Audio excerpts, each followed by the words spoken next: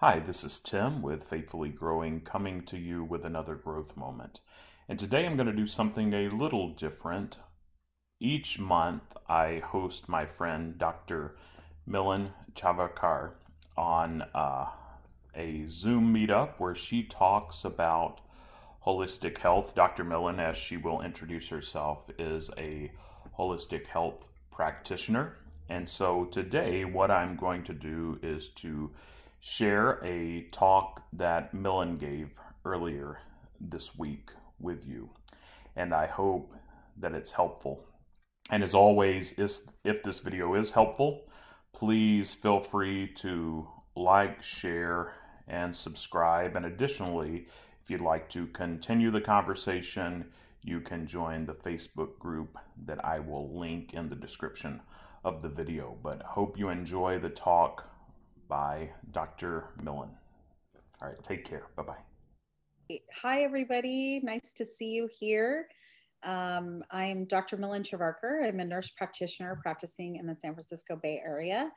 And I have worked in family practice for almost 20 years and now moving into holistic health because I saw that the patients that did really well and actually truly healed were the ones where we really worked at length on lifestyle medicine, supplements, vitamins, nutrition, and looking at herbal medicine. So using herbal medicine as a way to treat disease rather than just all the pills. And I, of course, give out all those pills too, big pharmaceutical, hypertension, diabetes, all that great stuff.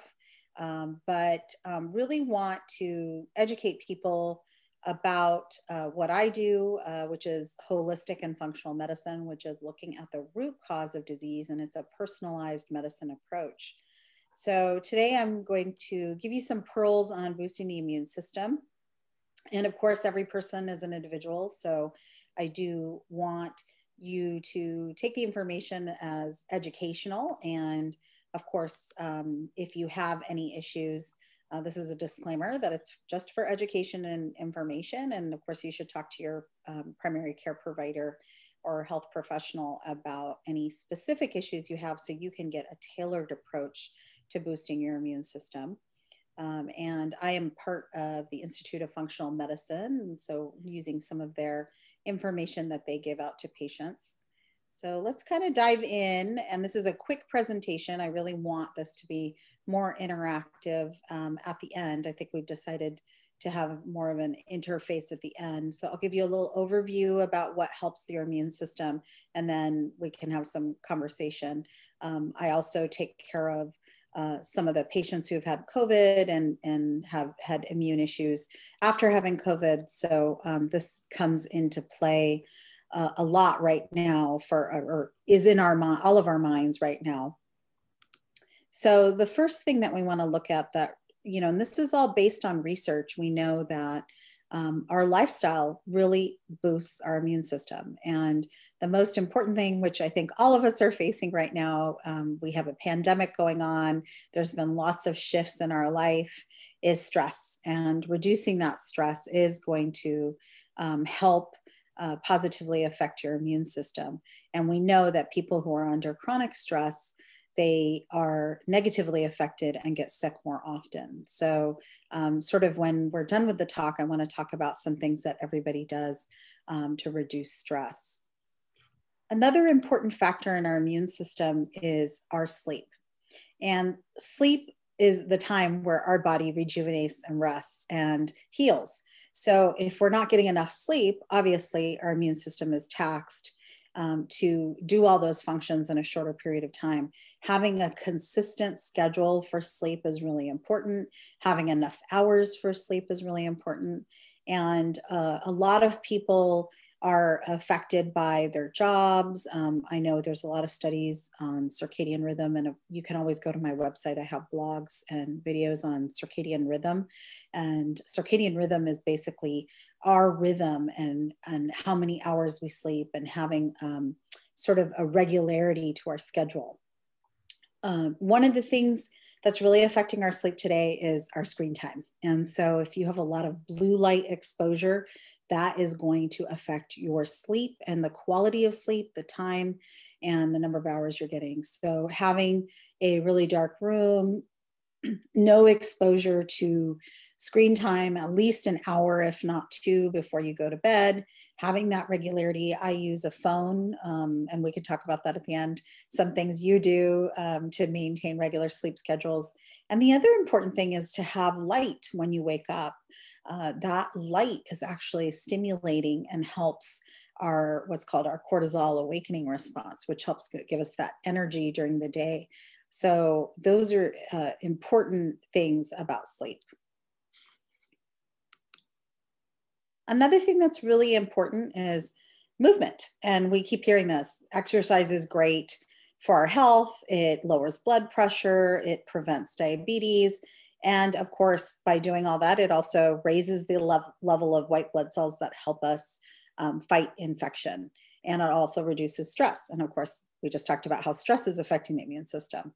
So getting moving is really important to boosting our immune system, getting that circulation, getting those antibodies throughout our body. And, it doesn't have to be intense exercise. It could be walking. And we can talk about that too, about some things that would be good movement. And of course, that's dependent on you as a person. And lastly, or one of the last things is nutrition. And what we're hearing a lot about is the rainbow diet. And it's not Skittles, it's eating the rainbow, basically all the different colors of fruit and vegetables in your diet. Typically, healthy people have about 10 servings per day. And I know I have trouble getting to 10 servings. I think all of us do. And it's not something that is really part of the standard American diet, which we call SAD, because it is not good for our health. But these different colored fruits and vegetables have all the necessary vitamins and minerals for boosting our immune system. And last, our social connections are important. And having fun, decreasing our stress, boosting our happy hormones, these are all things that are going to be connected to our immune system. One thing I want to do is sort of at the end is we can do if everyone wants to, is a laughter yoga exercise. And just laughing actually helps reduce our stress levels. And we could just start laughing and our body doesn't really know what we're laughing about. It just knows, oh, this person is laughing. This is happy. Let's release those hormones. So research has shown that laughter can be as beneficial as exercising in reducing depression. I was a little surprised by that research study. And it improves heart rate variability, which is going to be sort of a new thing that you're going to hear about, heart rate variability. This is a big new topic of research that is also associated with health and the immune system. So now I'm going to just go on to some of the nutrients that we can take to boost our immune system. We talked about food in different colors. Let's talk about some specific vitamins that might help you. And again, I'm not going to go over dosages or what's the right dosage because I think that's going to be very individual. The one of the great vitamins, which we always hear about, is vitamin C. Vitamin C prevents infections caused by bacteria and viruses. When we give vitamin C during colds, we know that we get a boost in the immune system. It's a natural anti-inflammatory and antihistamine. And we all know our citrus fruits are great for vitamin C. I was surprised to find out cantaloupe has a lot of vitamin C. It actually has more vitamin C than citrus fruits. And kiwi, mango, and pineapple. So those are some foods that you can get vitamin C from. And we get a lot of imported fruits during the winter, so we have access to those. And of course, those may not be as rich as they would be if they were local and fresh and all that, but I think they're good sources of getting that as naturally as possible. Another great vitamin for boosting the immune system is vitamin D. And we know that we get vitamin D by sitting out in the sun. And during the winter, it's hard to get vitamin D, and I think it is linked to depression and the immune system. Numerous studies have shown that it reduces the risk of colds and flu.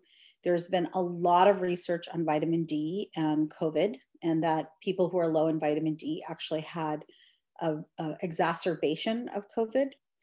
And we're finding that almost everybody is deficient in vitamin D. So vitamin D3 has sort of been given to a supplementation to everybody now.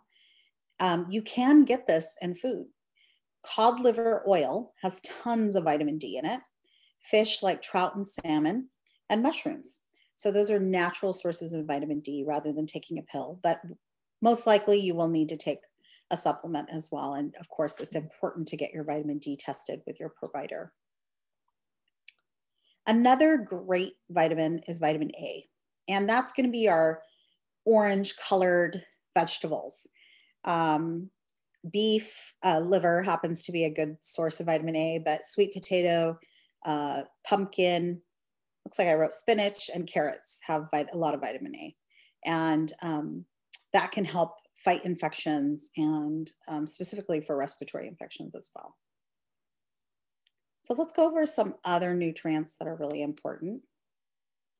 And I put a bunch of nuts. I don't know if it's going to have specifically the nuts I'm talking about, but nuts are great for you and have a lot of great fat and healthy fat and protein in it. But I want to talk about zinc and selenium. Zinc is really important for boosting the immune system. You can sometimes think about taking zinc lozenges when you're sick. That'll help with a cold.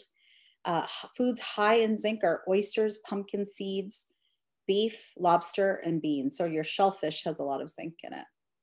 And selenium is another important nutrient for immune function. It has antioxidant properties and boosts the body's defenses against bacteria, viruses, and cancer cells. It's also important for the thyroid.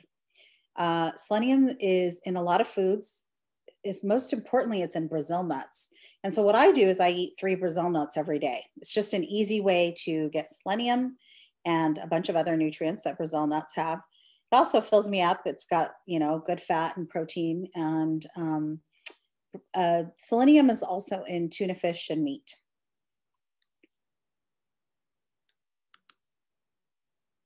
So some other natural foods that can help you boost your immune system. And of course, there's a lot more than this. This is just sort of a preliminary list for you. Believe it or not, honey, raw honey is a good demulcent. And that means that it helps with pain and inflammation of the mucous membranes. It has antioxidant properties and antimicrobial effects. I think sometimes you've heard of honey being used on a lesion. It's been used for lots of things over the years. And garlic, fresh garlic, is another great immune booster. It has something called allicin.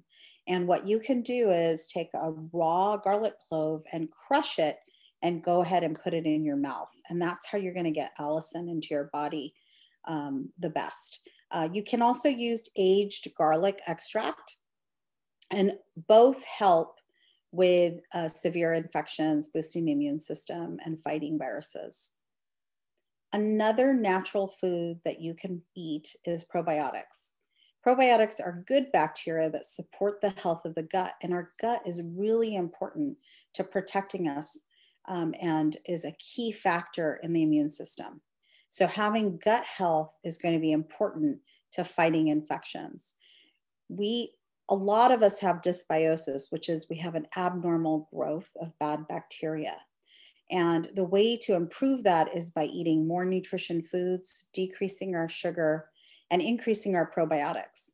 And probiotic foods we have here on the picture, kimchi, anything fermented, yogurt, kefir, kombucha. These are really important to maintaining that good bacteria in your gut and preventing infections and boosting your immune system.